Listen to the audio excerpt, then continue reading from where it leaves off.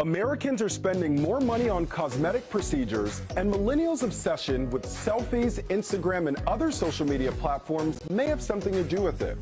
Although women still make up the majority of patients, the number of men looking to get procedures has steadily increased. 31% of men say they were extremely likely to consider it, and Botox is especially popular. About 500,000 procedures were performed on men in 2017.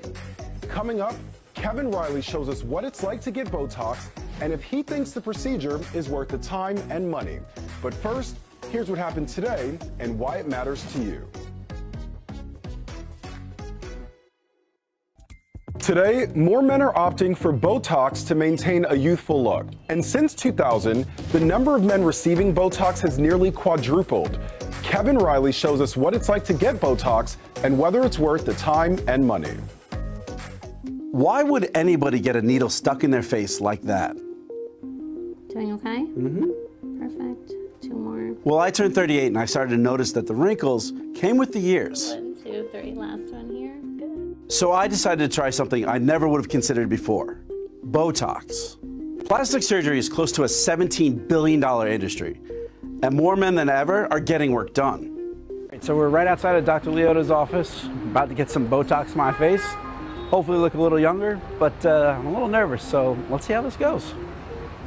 In 2017, almost 500,000 Botox-like procedures were performed on men alone. It's part of a growing trend, and the media has even coined the term brotox. Have you given in to brotox? A brotox party. Welcome to brotox. I'm Dr. Dara Liotta, and I'm a facial plastic and reconstructive surgeon on the Upper East Side of Manhattan. My plan was to get just Botox.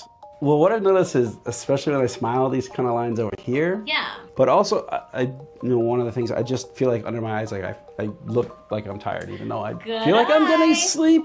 I don't know. Good eye. However, Dr. Liotta suggested getting a filler underneath my eye to reduce those circles that make me look really tired. If I put in a little bit of filler, it actually will help get that shadow away by filling in that little crease there. And you'll look less tired and more lively. See that? I don't need more sleep. I just need this. Botox is the most common procedure for both men and women. It's a toxin that affects the way that the muscle contracts, and it doesn't let the muscle contract as strongly or at all.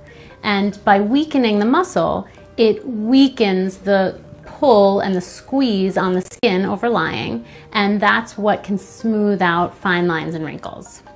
But what's it like? Well, it's like getting a bunch of needles stuck in your face. Now, Botox doesn't take effect immediately. It can actually take up to about a week to see the results. But wow, over the next week, the wrinkles just vanished.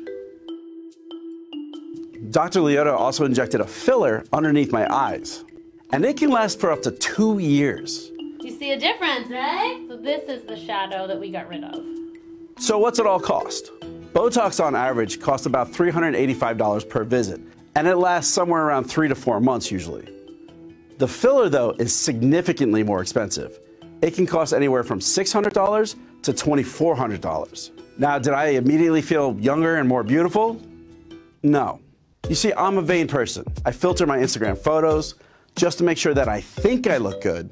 I see ads with men that have these chiseled six-packs, and I want to look like them. And I've tried all the different workouts and diets, but the results never happen without the work. And I can be a really, really lazy person. But with this, I noticed a change I could see every morning. And that was the part that mattered here. I felt an ego boost. I felt better about myself. It just made me feel good. But would I do it again? Oh yeah, I already need some more here. Perfect. Oh, great. Right. Awesome.